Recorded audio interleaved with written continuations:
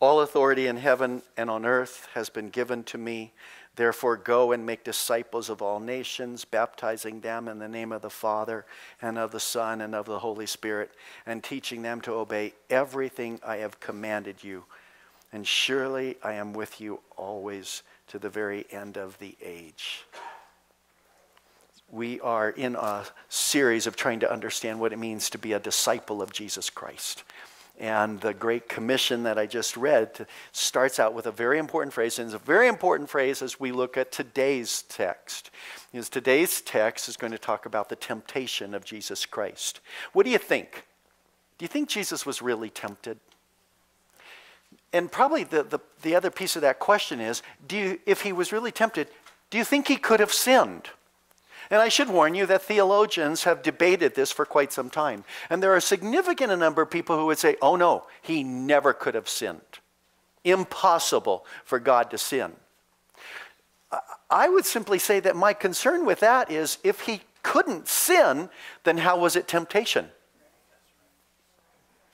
I mean, seriously, we're going to look at some verses that say he was tempted in every way just like us. In every way? Okay, we're not going to let our minds wander on that one too much this morning. But the fact is that we're all tempted, right? The person who thinks they're not tempted, wow, you are holy. Or you might be deceived. Because there's things happening to every single one of us, right? I mean, there's temptations. Gentlemen, and several of you ladies, have you ever been tempted by porn? Oh my goodness, we have so much stuff on our computers today. The access to stuff that I don't even think God thought of decades ago is out there, and it's rampant. Have you ever been tempted to that? Have you ever been tempted to eat too much? Have you ever been tempted to say something unkind to somebody else? Well, they deserved it, so I guess that's not temptation, right?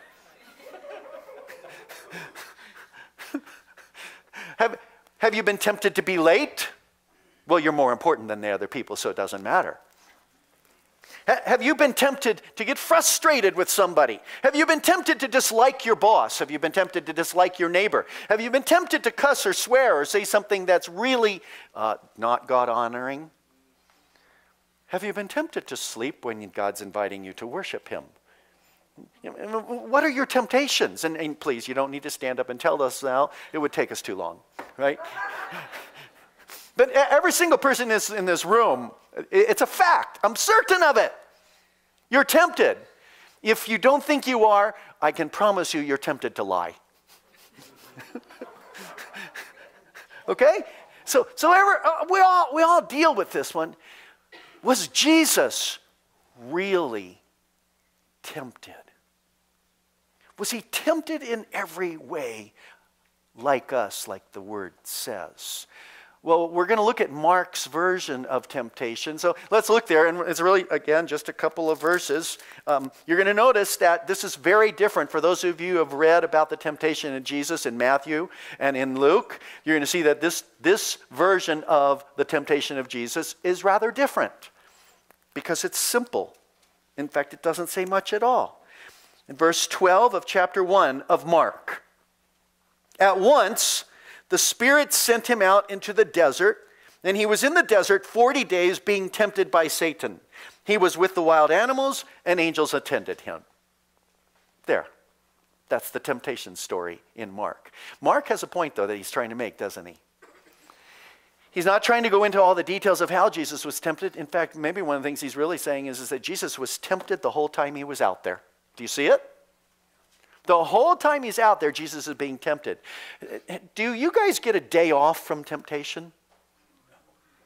Oh my goodness, I'm sitting over here and saying, oh Lord, help me, I'm being tempted right now. Right? Do you ever get tempted to be critical? No, you see, that's not a temptation. That's just the ability to see right from wrong, right? And some of us can see more right in others or more wrong in others, right? And, come on. Temptation. Jesus was being tempted all the time, so are we. And I am convinced that Jesus could have sinned.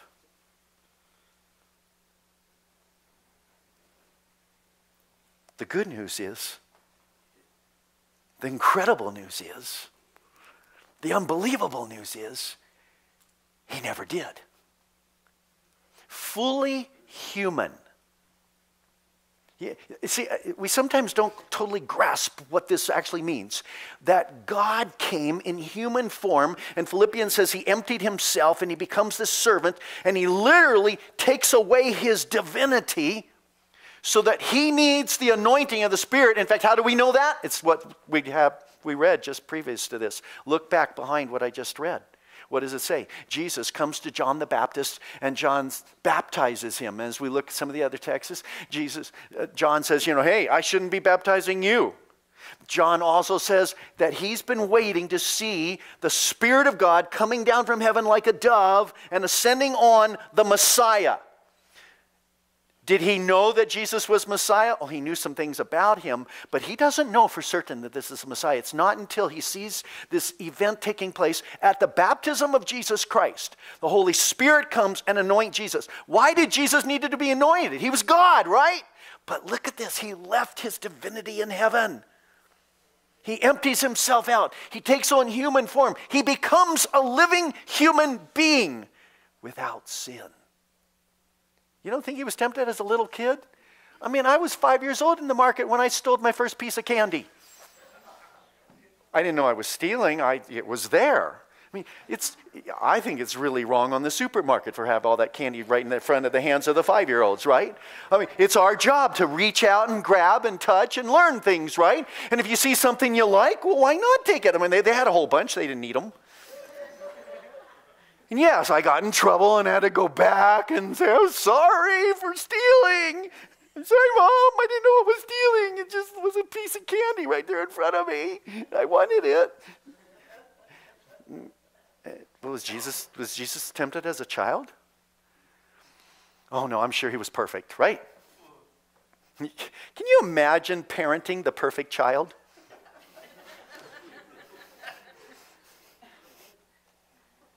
There's something incredible that happens with the baptism of Jesus. Jesus is beginning his ministry.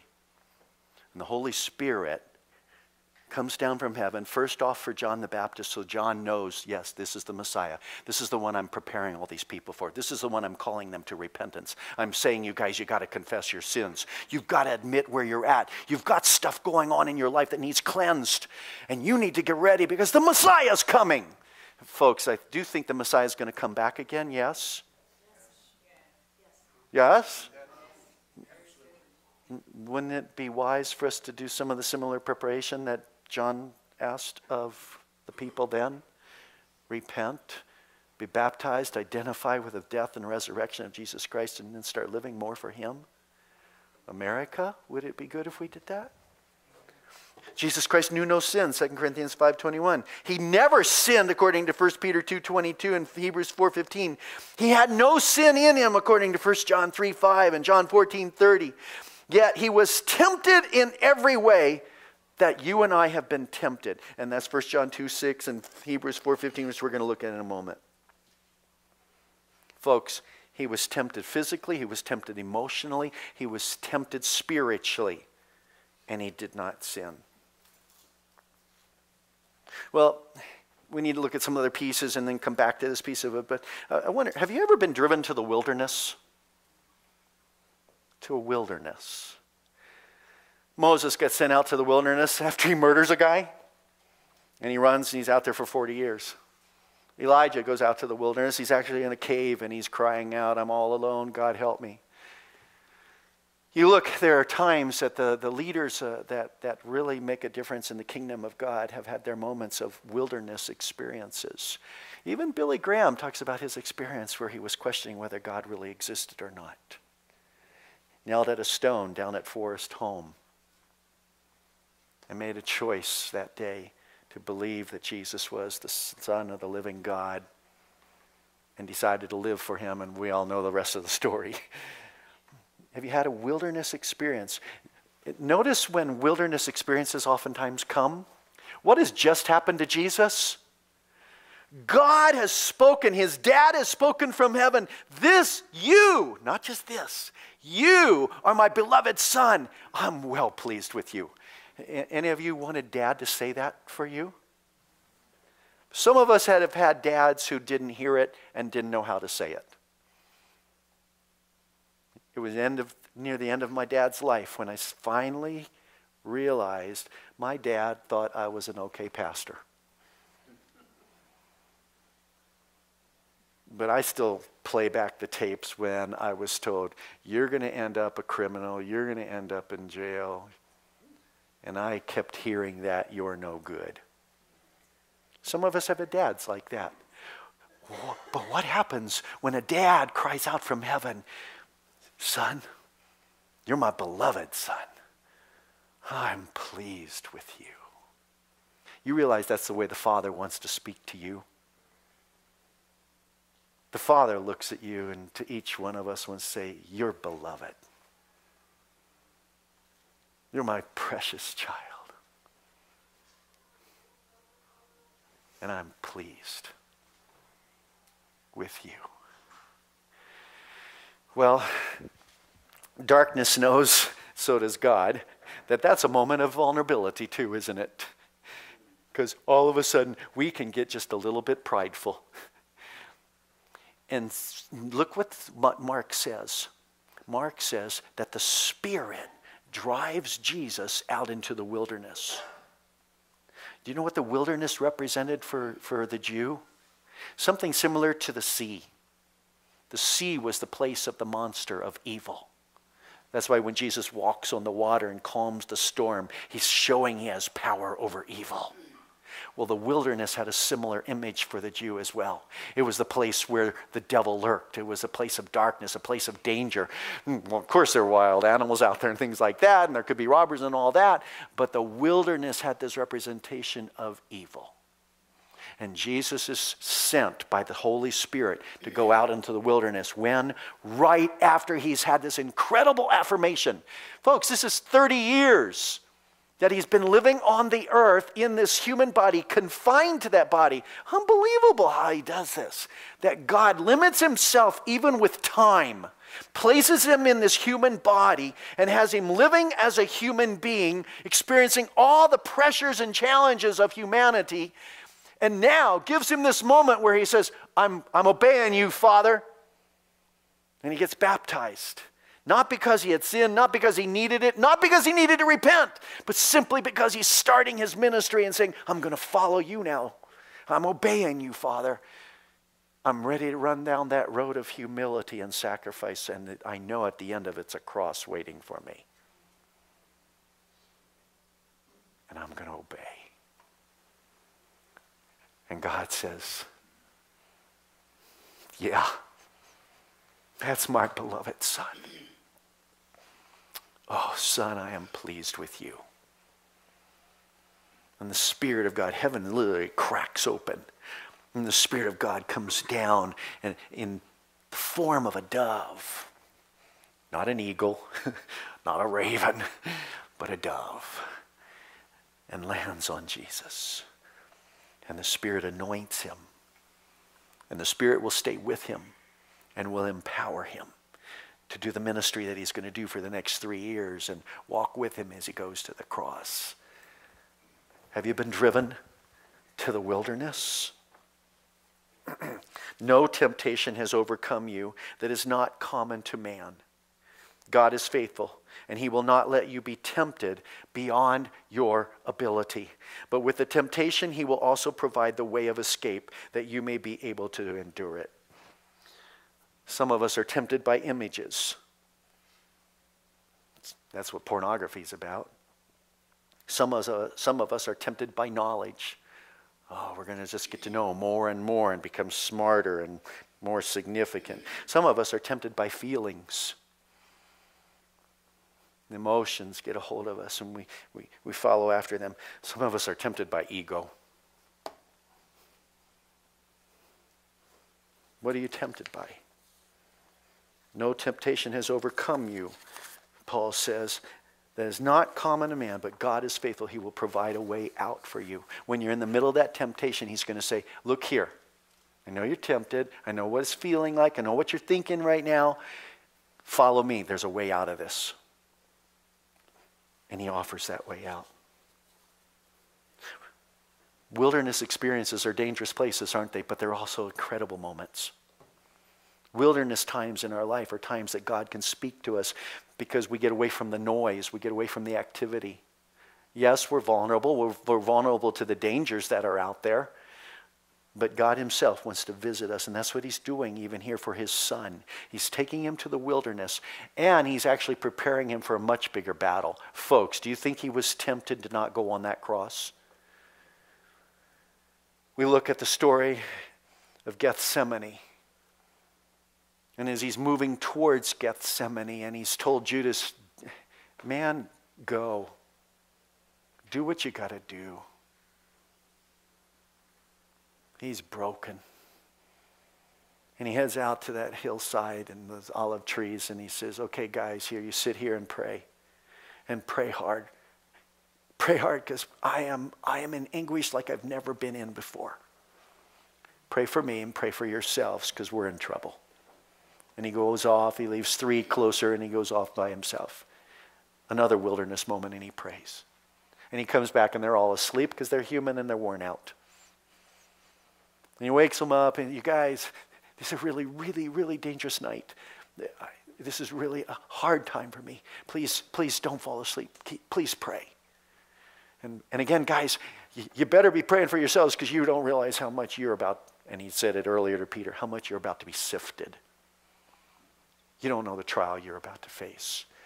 It's a wilderness moment. And so Jesus is being prepared for that wilderness. Jesus is being prepared for the battle. And Satan's going to come to him, and Satan's going to attack him. And God knew that Jesus needed this preparation to get him ready, because the temptation was going to be much worse down the road.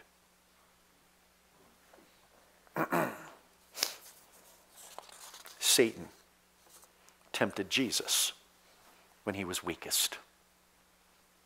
Do you see what happens? It says that he's out there for 40 days. Some of us have fasted for a week. Some of us have done even a Daniel fast for 30 days. Had no meat, no sugar, no sweets, just unless you had, coffee bean, had no coffee even. Right? And took that whole time to really try to focus and praying on God. Have you ever done any kind of an extended fast? You know, that sometimes just even that very first missing of the very first meal, you start to feel like you're going to get sick. And the hunger pains can really get to you. And that can happen for several days, can't it?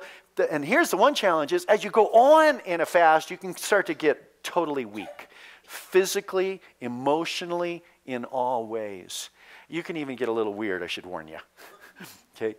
Especially if you're going to do a 40-day fast. This is something that's really, really hard, and you got to be really wise, and better be something that God told you to do.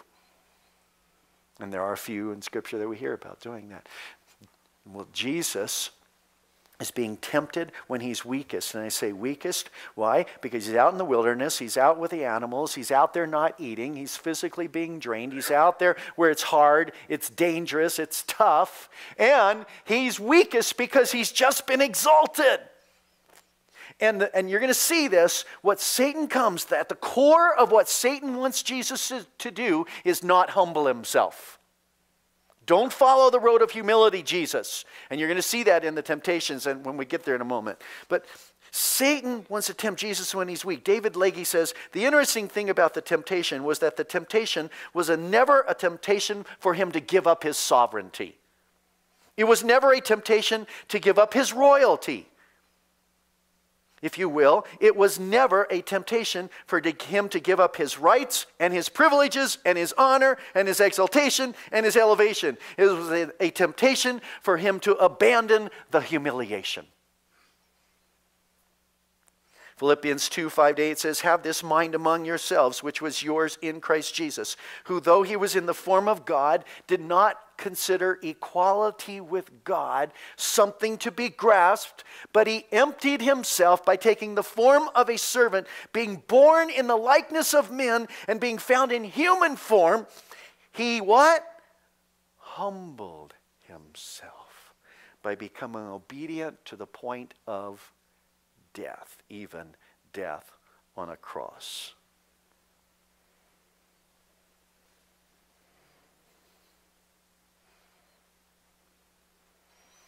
If you read Matthew 4, the first part of the chapter, Luke 4, the first part of the chapter, the temptations there. First one, you're hungry, turn those stones into bread. Satan says, you're the Son of God, you're the King, you're God the Son, you're the Anointed One, you're the Messiah. And Satan affirms, you're privileged. You should have honor. You should have respect, Jesus. You should not hunger. Don't accept this humiliation. Someone said all the appeals were for him to take what was rightly given to him at his baptism, the honor, the authority, the dignity, the exaltation, and hold on to it and to abandon his humiliation. If you look at Matthew or at Luke, you'll see that what was the first temptation?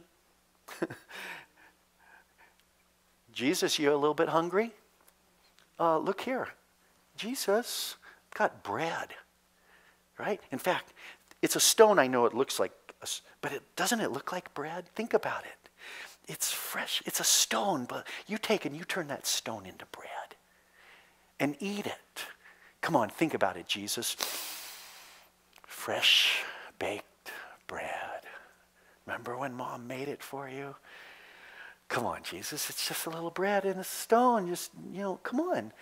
Turn it into something that will meet your needs, Jesus. Doesn't it sound harmless? I mean, how can bread be a sin? And, nobody's there watching, so there's no ego involved, right? It's just turn the rock into bread.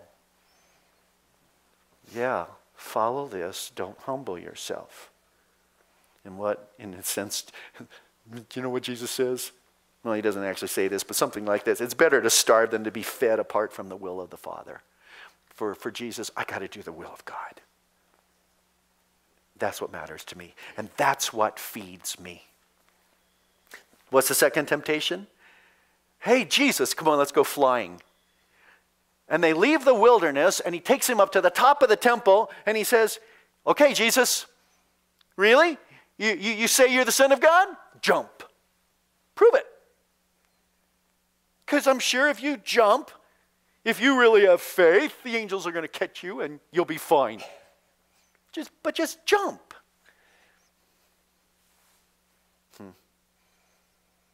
It's interesting. Watch what Satan does and what Jesus does. How does Jesus respond to temptation? With the word of God. He quotes Deuteronomy, 3 different places from Deuteronomy that he quotes as he's responding to temptation. What does Satan do? Misquotes the word of God. He takes the word of God, but he twists it a little bit, so watch out if that's what you do. So he takes Psalm 91 and he leaves out the phrase, to guard you in all your ways. He misquotes the text. He says, he shall give his angels charge over you. In their hands they shall bear you up, lest you dash your foot against a stone. But it will guard you in all your ways. Meaning, look, Jesus, this is about your righteousness, and I can't have you be righteous, so I'm going to leave that part out of it. And Jesus says, don't put your God to the test. God doesn't appreciate being tested, does he? God expects obedience, not mental gymnastics. What's the third temptation? Now they go higher. They go up onto a high mountain. Which one was it? Don't know. There's a couple of them around Jerusalem area. Takes them up on the mountain, and Satan says, here you go. I want you to look here. This is all mine. I can't imagine what Jesus is feeling as he's going through this. This is all mine, and it can be yours. Just bow down. Look here, like this. Here, let me show you. There you go. We did it. Just do it to me. It's simple. It's fast. It's quick. I'm going to tell you, Jesus, it's going to be a lot faster and a lot easier than hanging on that cross in a short time. So just kneel here. And you can have everything you want. Isn't that what you want? At the name of Jesus, every knee shall bow and every tongue will confess that Jesus Christ is Lord. So look, if you bow to me, I'll give that to you. Simple, easy. Avoid the humiliation. Avoid the hard stuff.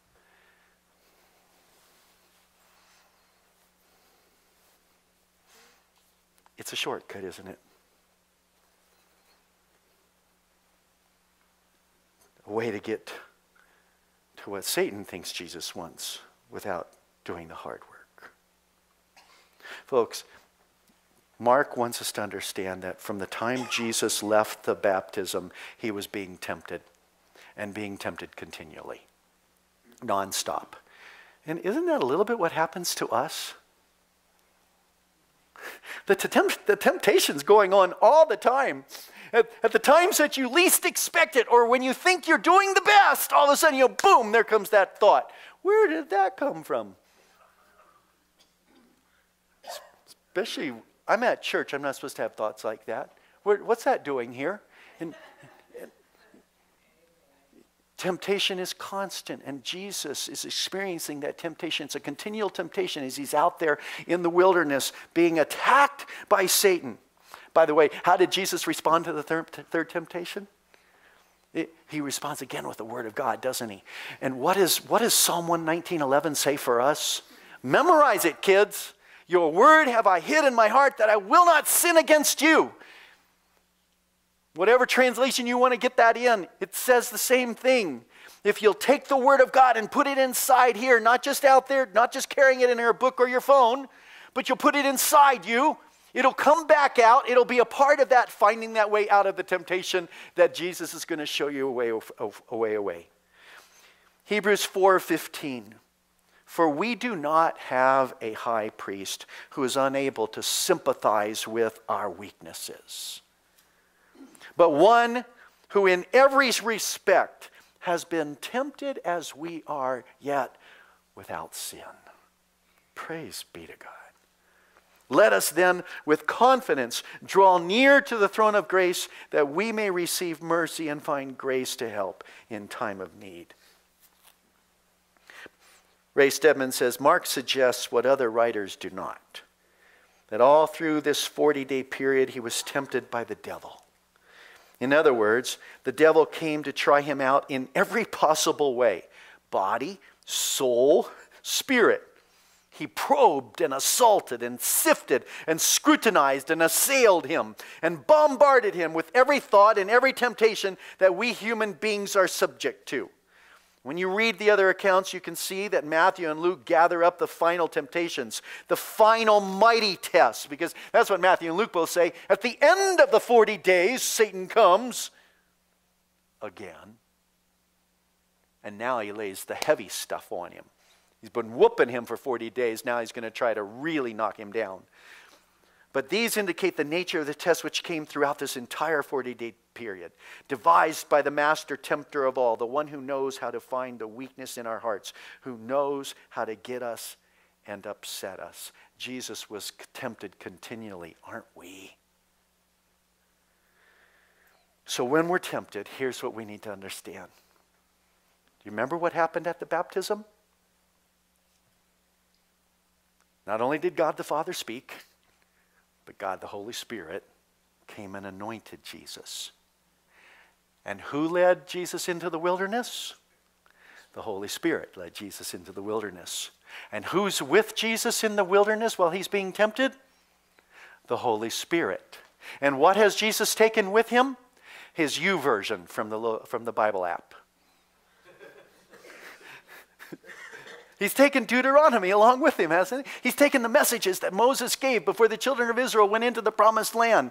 And he's quoting those messages back to Satan. And it's the word, the living word of God that's sharper than any two-edged sword, that cuts deep to bone and marrow, that's inspired, that's God-breathed, that is inside of Jesus, because he is the living word. And that word is what's giving him strength with the power of the Holy Spirit to do what?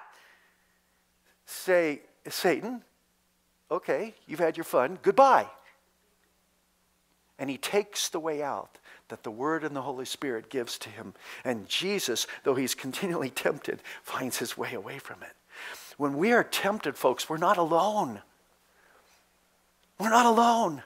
The Spirit of God is with us. Did you see what Mark also said? While Jesus is out there, what's happening? He's with the wild animals. But it doesn't say they're beating him up. It almost appears more like he's kind of enjoying them. I don't know. Maybe was he petting a bear? I don't know. It'd be kind of fun, wouldn't it? a cub with mom a long ways away. He's out there with wild animals, but better still, the Holy Spirit's with him, and what or who angels are with him? Angels are ministering to him. Isn't that interesting? That's something that Satan was even trying to say. Hey, throw yourself down, the angels will pick you up. That's what they say while he's hanging on the cross. Call the angels and tell them to destroy these people and come down off the cross if you're really the Messiah. And the temptation was there all throughout because Jesus sees the angels like we don't. And he knows they're there and they're ministering to him. And doesn't Scripture say we have the angels also helping us?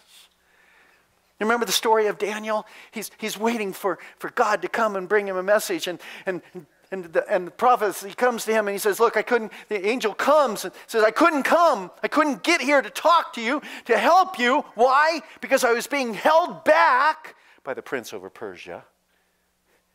But the angel Michael came and fought.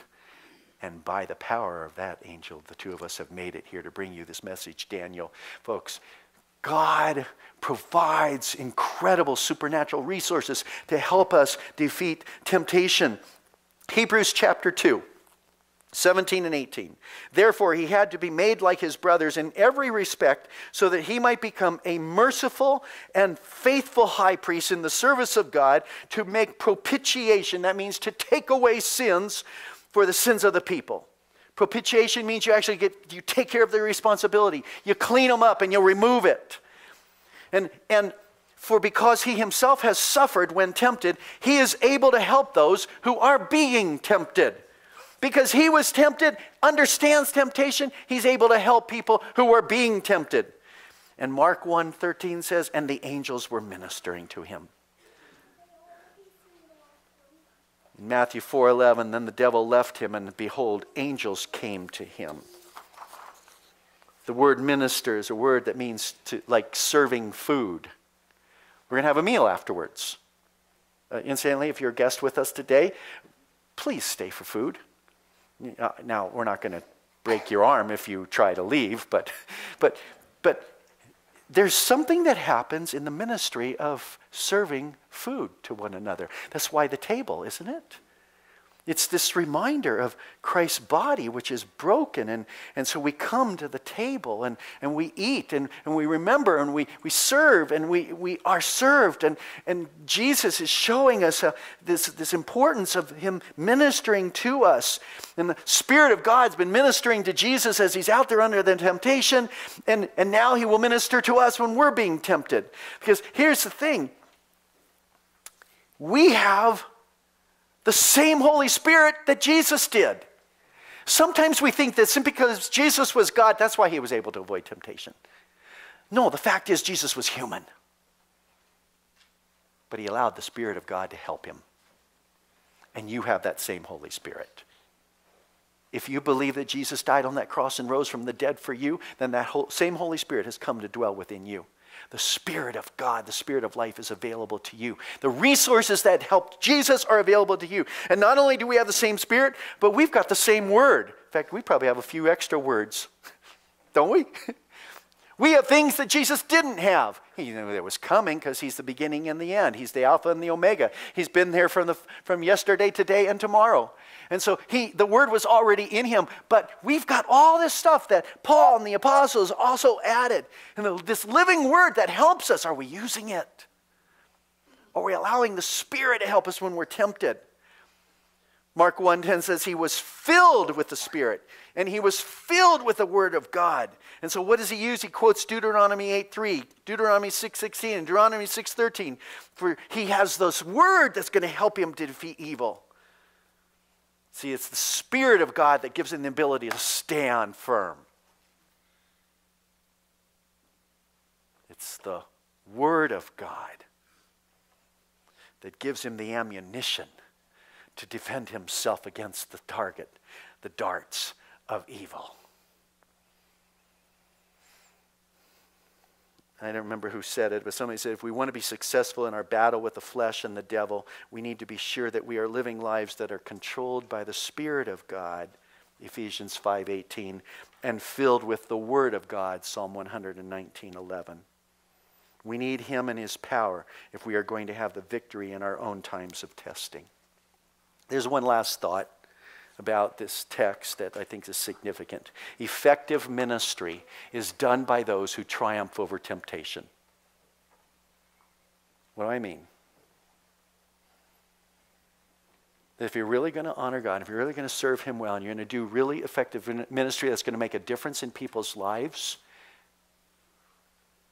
you'll be most effective when you're able to be victorious over temptation. And the other side of that is true as well. If you want to serve God, Satan's going to try to tempt you and put things in your path and cause you to be in a place so that you're going to fall and not